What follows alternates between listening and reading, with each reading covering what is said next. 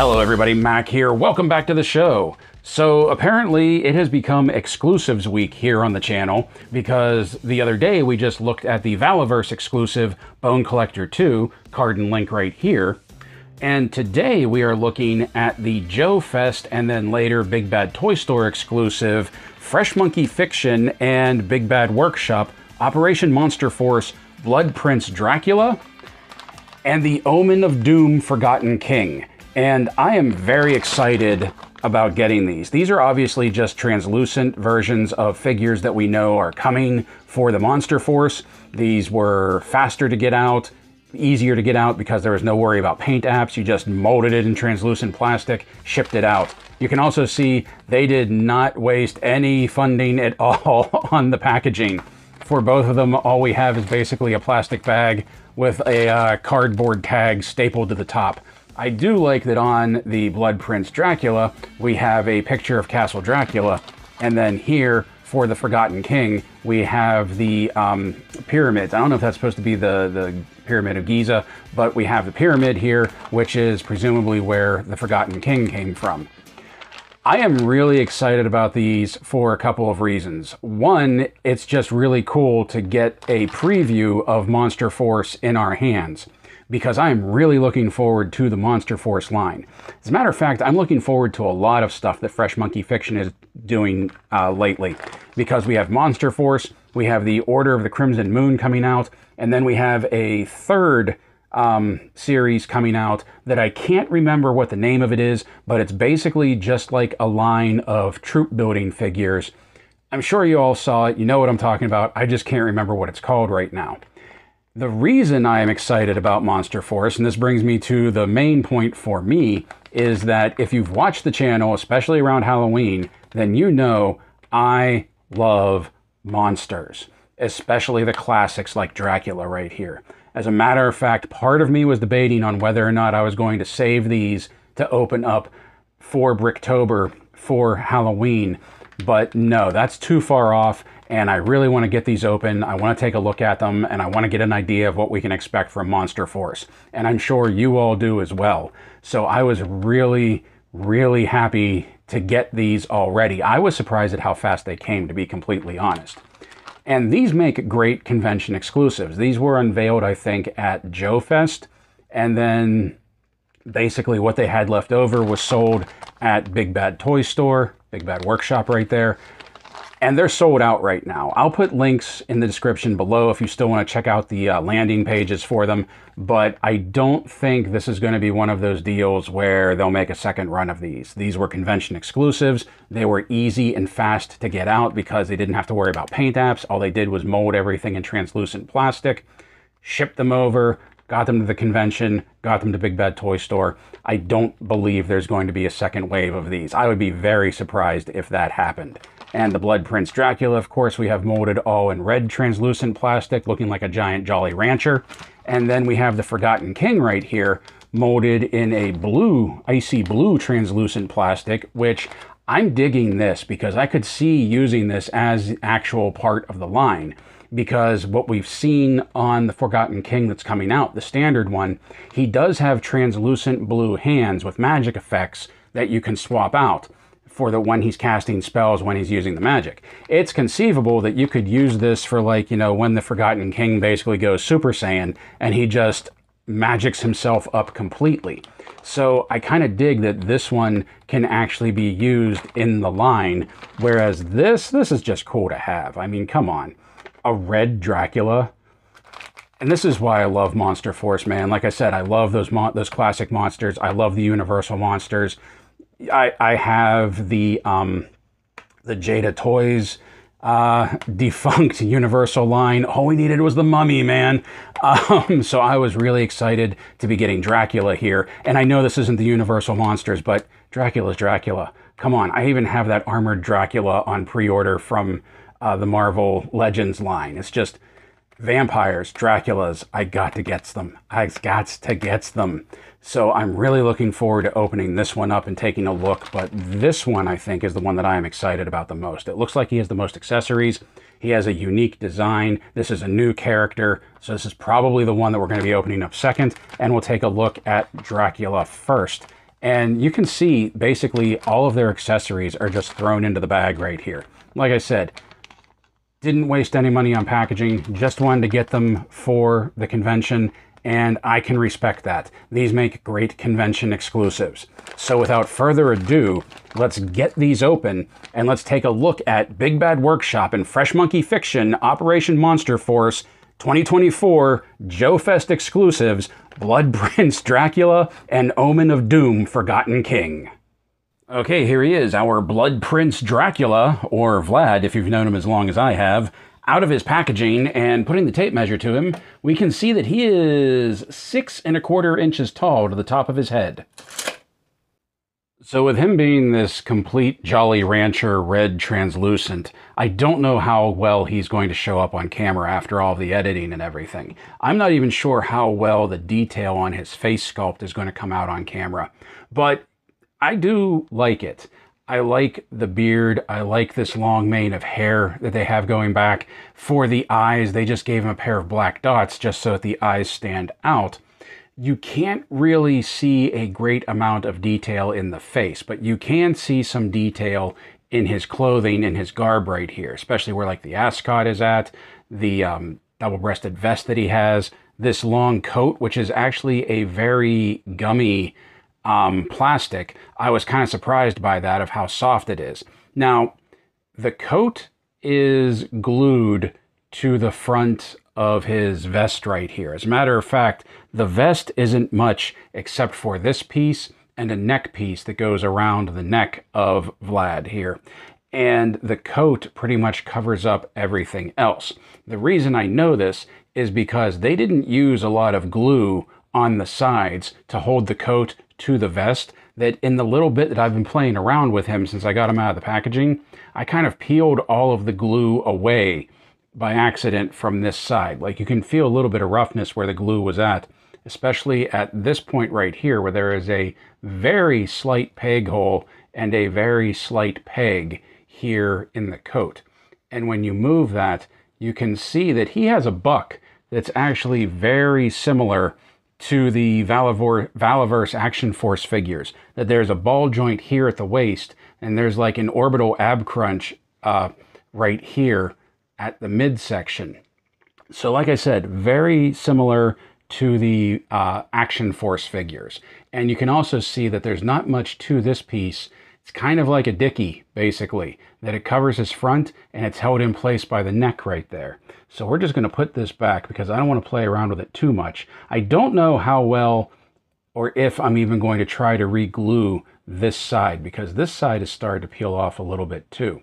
But I'm worried that if I use too much glue or the wrong kind of glue, it's just going to glob on there. And then you're just going to have like this ugly splotch on this translucent red. So I may just let this hang and not worry so much about that. As far as the detail goes, there's not much going on here in the legs.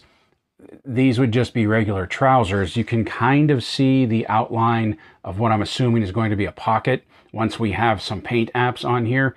And the boots are also very plain as well, giving the impression that they were just like some suede leather boots going on right here.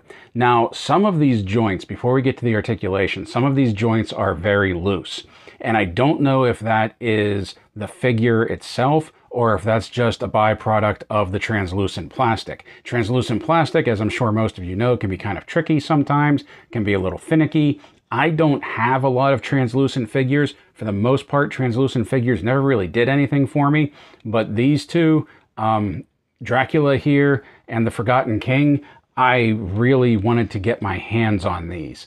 Yeah, so that's really all. I do like how it's sort of like cinched in at the waist right here, and you can see the belt across the back, the ripples, the texture in his coat right here. He does have like the peg hole in back like most figures do. Like, it's hard to see a lot of the detail because, first of all, I have a feeling that this is actually just like a very smooth suit. We've seen the pictures on Big Bad Toy Store that it's really just like Dracula in a suit, sort of. So let's take a look at something that we can see, and that is the articulation, that his head will do a full 360 spin, even with that big mane of hair. It does interfere with him being able to look up, though. He can look down fairly well, and there is some decent amount of tilt side to side. The arms will do a full 360 spin. We can bring them up a little bit past 90. There is a butterfly joint in here. You don't get as much forward as you do back. He has a bicep swivel. Double jointed elbows that are a little tacky. They don't crunch all the way, but there's still some really good travel in them right there. Wrists will swivel, and wrists hinge. This one hinges, yeah, these ones hinge in and out, which is kind of a bummer because these are gripping hands for his accessory, and they should hinge up and down, but these ones hinge in and out. He has some more hands that we'll be taking a look at in a moment. You saw the ab cut in there, that he can do a full 360. That is the ball joint at the waist. Let's see if we can...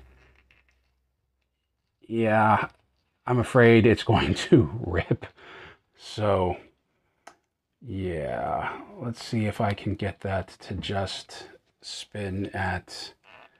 I'm not going to be able to without getting too much up in there and possibly ripping this, but he does have a bit of a crunch forward. He has some movement back. You can see that sticks out a little bit.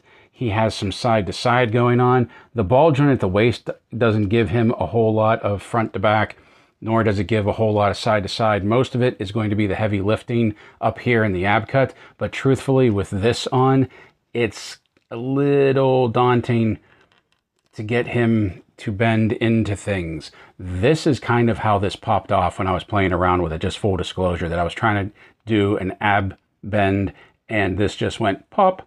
So yeah, I don't know how that's going to reflect on the main figure once we get it. So he does have drop down hips. Oop. He has drop down hips that they can come forward fairly well.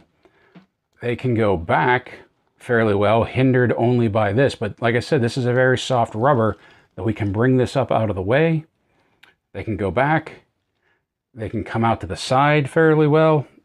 They'll come up to 90, but they're a little, that's another spot where they're a little loose, and you'll see they'll just droop down. Also, the weight of this will tend to wear it down. Let's roll this up out of the way again. We have double jointed knees with some decent travel to them. Thigh cut, but you can see that it is not, you get a little of displacement right here when you use the thigh cut. Same with the boot cut. We have the boot cut down here, but it has a little bit of displacement, a little bit of hangover as well. Now the boots are very loose. As a matter of fact, when I was working the knee articulation, when I first got him out of the packaging, the boot almost popped off the peg on his lower legs here.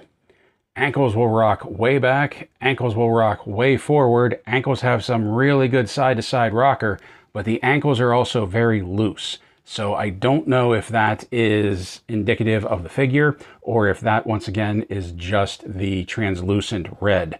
And this is starting to annoy me that we may need to get some glue after all to make sure that this stays on and stays closed. That's a bummer. I understand why they didn't want to use heavy glue though. Like I said, you don't want like a big glob showing through this candy red translucency. You can see there's even pockets here on the sides of his coats. You could see it real well. Yeah, shining through right there. I dig the look of him. I really do. I can't wait to see him in full color. So out of the box, Dracula has these standard grip hands, which as you saw, hinge in and out instead of up and down. But he also has these clawed gripping hands, and these can hold his sword as well, and they do hinge up and down instead of in and out. That one is sticking a little right now. But you see this one will hinge up and down. These are the only ones that he has that go up and down. And he has these open vampire attack taloned hands. Now the standard head sculpt, I don't know how well you can see the facial expression through the camera, but the standard head sculpt gives him a very human, very neutral look. And we do get another head with him, and the head does pop off, but I wanted to show you something that it's a little loose that when you try to pop the head off, see, the whole neck piece wants to come off. And that also brings this up as well. So let's pop this neck piece back on there. That once you get this back on, to get it off, I kind of have to put some pressure on his chest to hold that piece down. And then, that didn't work that time. Did I come? Push it down, get it to lock in, because you can hear it's not really popping when you push it down.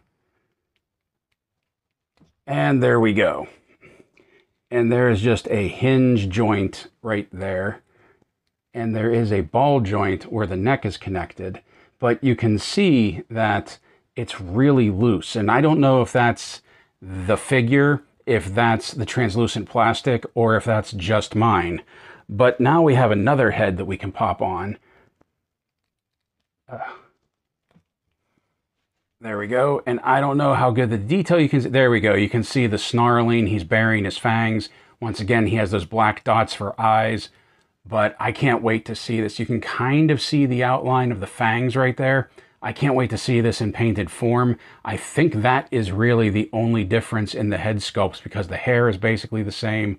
The eyes, the structure is basically the same. It's just this one, he's burying his fangs and he's on the attack. So there's really only one accessory that Dracula comes with, and that is his sword. And once again, this is just made in translucent red plastic. You can kind of make out the crest that makes up the cross piece here with the bat wings and the detail on the hilt, the handle right here, the pommel piece. The pommel piece right there being a wolf's head, which is fantastic. I think that's what that is. Is that a wolf's head or is that a dragon head? No, I think that's a wolf's head right there. Although it would make sense if that was a oh, no, I think that is a dragon.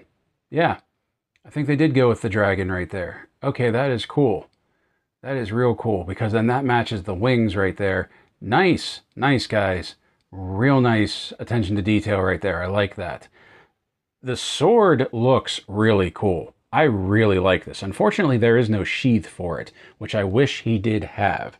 And this will fit in his hand very well, at least in his human gripping hand. That you just got to work it in there, and he has a nice tight grip on it. And he does look good holding it. This is scaled very well for him. Like, it's a little oversized. It's a 1.5-hand sword, but you can totally believe that someone like Vlad here would be able to whip that thing around one-handed with no problem. Now we're going to show you the taloned gripping hands. So here are the taloned gripping hands. Remember, these are the ones that hinge up and down instead of in and out. And once we put the sword in his hand right here, this is actually a real loose fit for Vlad. Like, the sword will almost come out. That they don't close tight enough around it to give him a real secure grip on it. That it kind of does wobble and flop a little in his grip. And I don't know why there's one finger extended. It's like these are actually trigger hands. I don't know. I haven't looked. Does Dracula come with firearms in the standard Monster Force release? I'm not sure, but that does raise a question now, because these are definitely trigger fingers. That would be interesting to see. But we can use them to hold the sword right now. So I like that. So this big patch of red that looks like a blood stain right here is actually the figure stand. You can see it has a single peg right there, and it basically makes Dracula look like he's standing in a puddle of blood, which is kind of gnarly and kind of cool at the same time. Now, before we put him on here so you can see what this looks like, one thing I do want to comment on this is that he stands on his own very well. Like, you know how sometimes you get a figure and you have to like sort of tilt him one way because he has a habit of like leaning in a certain direction. Dracula right here, for the most part, every time I've stood him up, pretty much just has a straight up and down stance. And it's a very solid stance. Even though I said the ankles are a little loose on him, they're not so loose that he's not holding position. So I really like that. I really like when when you can just drop a figure down, whoop, and he'll stand right there on his own. So bringing in like his blood plate stand right here, you just put the peg down. He has 2 pegs at the back of his boots, and voila, whoop, voila, he's standing in a blood puddle. This is actually, it's just a figure stand, but this is actually, I think it would be a really cool like diorama piece for like his victims, that you can just lay them down in a puddle of blood. Oh, it's gonna be so gnarly. I really dig this right here, where like it's not just a stand, it's like an effect piece, a diorama piece. I think that's really cool. Okay, now here's the one I've been waiting for. This is our Omen of Doom Forgotten King. This is the leader of the bad guys as far as I can figure out, and putting the tape measure to him, we can see that he is approximately 6 3/4 inches tall to the top of his mask right here. Looking at the Forgotten King right here, there's going to be something that stands out very much, and there is a lot, and I mean a lot of reuse between this figure and Dracula. And I don't have a problem with that. There's nothing wrong with that. This is a new line. We know they do this all the time. But to drive home how much reuse there is, let's bring Dracula in and look at them side by side. That the coats are the same, the arms are the same, the bucks are the same, the legs and the boots are all the same. Basically, the only parts that are different are the undercoat pieces right here and their head sculpts. Whereas Dracula has like a normal head sculpt, our Forgotten King has his Egyptian mask. This is a double-breasted suit with a tie and a shirt underneath. This is, I'm not exactly sure what they call this. No, this is double-breasted. This is single. I'm sorry. Button-down vest, double-breasted vest, tie and shirt, ascot, maybe a little gem. Yeah, probably the Dracula crest right there. So there is, if you know one, you'll know the other. As a matter of fact, we're not even going to go over articulation for the Forgotten King because it is exactly the same as Dracula. Also, I don't want to try and maybe rip this coat or rip the glue of this coat as well. With this being a lighter color, you can definitely see the globbing of the glue better on this one than you can with Blood Prince Dracula, which is another reason I don't want to risk like peeling the glue away, because if they weren't able to get it 100% clean, I know I would just completely screw this whole thing up. The only thing we're going to look at for the articulation is his mask, his head right here, because of the mask. He will do the full 360, but you have to lift the chin of it. He can look up very well. Look down fairly well. It does tend to get in the way, and he has some really good tilt side to side. I can't wait to get a painted color version of this mask. This mask looks freaking awesome. Look at that. I can't wait to get the painted in version of this. This is going to look great. Now, we also know that for the painted version, the complete version, we're going to get, I believe, 2 sets of hands. That we're going to have open human hands, and I think we're going to have wrapped mummy hands. The hands that come with our Forgotten King right here, I believe, are all just the human hands. We didn't get any wrapped hands with it, and that's fine. I'm actually fine with that, because would we even tell that much, you know, with this figure? Now, just like with Dracula, his ankles are loose, but his ankles are actually much looser than Dracula's. As a matter of fact, sometimes I have a hard time standing him up, that like his ankles want to sort of give out. And a couple of times he's fallen forward, and a couple of times he's fallen to the side. Now, I've seen to be able to remedy that recently, but just so you know, this was much looser than Dracula was. So with that out of the way, like I said, the only difference with the centerpiece here is that he has a single button-down vest. You can see collared shirt and bow tie underneath there, or not bow tie, collared shirt and necktie underneath there. But other than that, there's nothing different about this. The paint apps obviously are going to be doing a lot to make this all look different. So just like Dracula out of the box, the Forgotten King comes with a pair of gripping hands. He comes with a pair of clenched fists. He comes with a pair of open spell casting hands. And he comes with a pair of straight hands.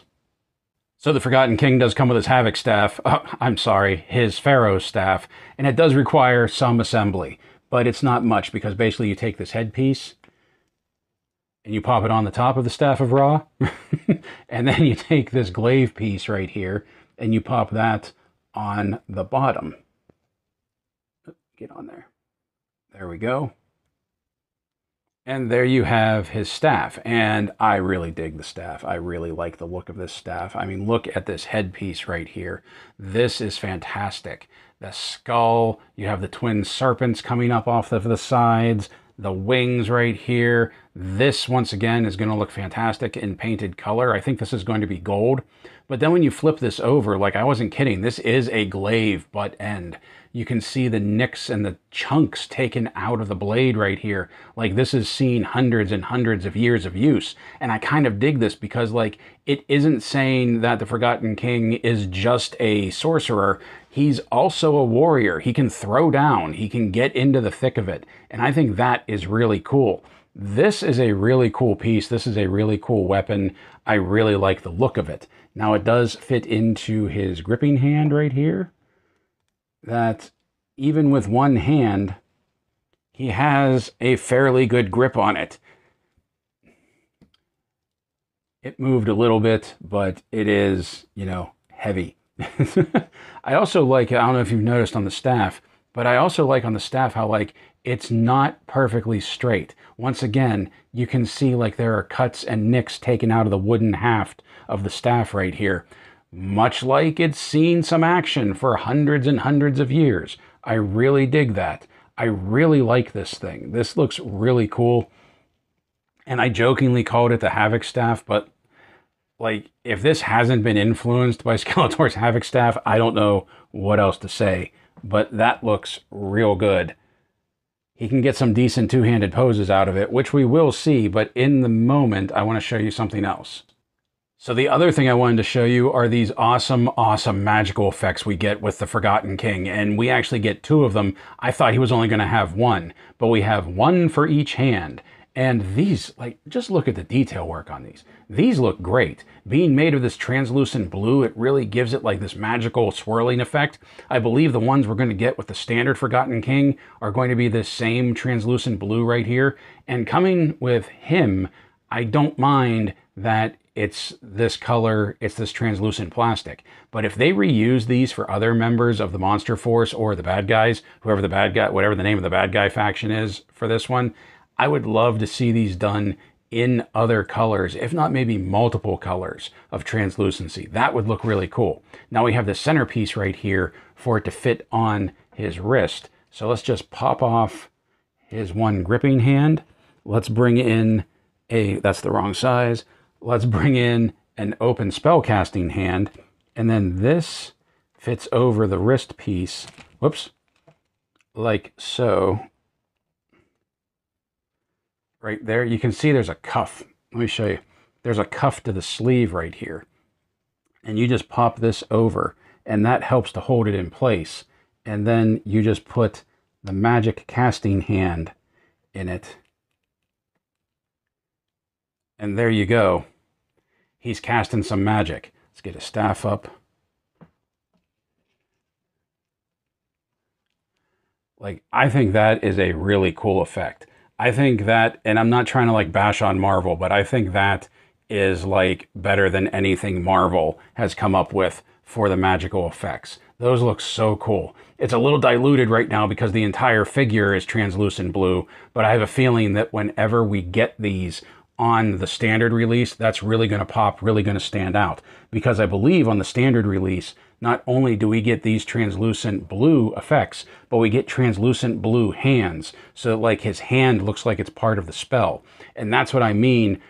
And that's what I meant at the beginning of the video when I said you could kind of use this figure as like, whoops, oh no, as like the Forgotten King is just completely going Super Saiyan and has like just gone full sorcerer and is just become the magic. Like, that looks cool. That looks so cool. Even just standing here like that. That's not even like a great pose, but I think that looks really cool right now. Before we look at the final piece, I wanted to point something out. You can see he has this two-handed grip right here. And since we didn't go over the articulation other than the head, there's something I forgot to mention, that all of the Forgotten King's wrists hinge in and out. None of them go up and down. They all come in and out. Now, the last thing to take a look at is this figure stand that he comes with, because he comes with one of his own as well. And this is really cool.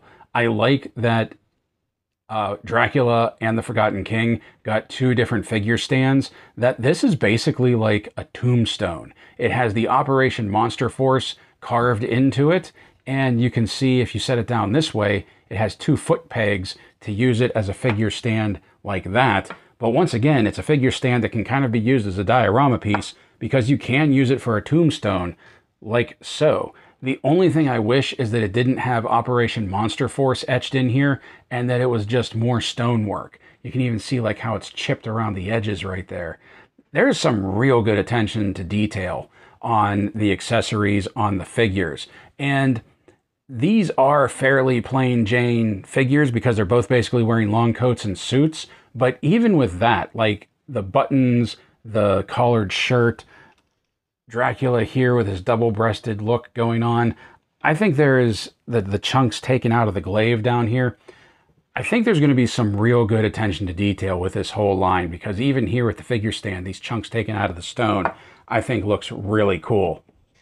Okay, so here's something I found out about the Forgotten King completely by accident. I was turning off all of the lights in the studio when I was done recording this, and he glows in the dark. He glows in the dark actually really well. I didn't know that. I didn't realize that when I bought him. I don't think it actually said it anywhere in the description on Big Bad Toy Store, but the Forgotten King, all of his accessories, all of his hands, including his figure stand, all glow in the dark, and that's really cool. And now it's making me wonder if the magic accessories that come with the standard Forgotten King is also going to be glow in the dark. I would suspect that they are, but I don't know if the camera is doing this guy justice, but he is a really bright blue in the darkness.